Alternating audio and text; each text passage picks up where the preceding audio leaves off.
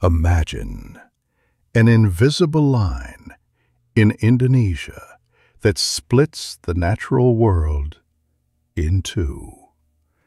This line stretches through the Lombok Strait and the Makassar Strait, only dozens of kilometers apart.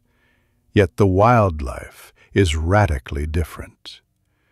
Uniquely, the reason for this divide is not a wall, not a fence, but a deep sea trench, and the ancient dance of Ice Age sea levels. This tiny line holds the key to Indonesia's breathtaking natural diversity, and we have the duty to protect it. Ready to explore more of nature's mysteries with us?